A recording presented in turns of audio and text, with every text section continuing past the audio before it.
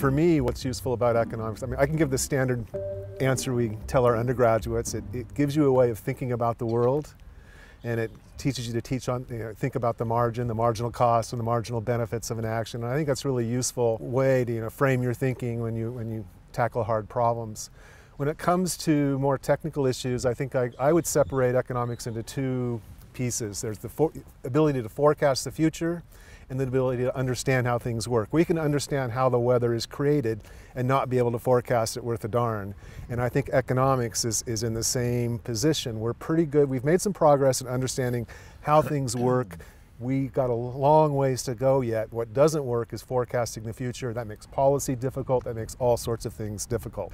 I would just add to that we can study economics till the cows come home. We still won't be able to predict the things that the innovators themselves can't predict, which is how it's going to work out. Yes. How cheap is it going to be to produce this new thing, or how expensive is it going to be, and how difficult is it going to be to market it, and what are the risks that it won't fly. All that is basically unknown. So although economics has a role to play in understanding the things that can be, in principle, the things that can be forecasted, we also have to have the wisdom to understand that there are a lot of things that by their nature cannot be forecast.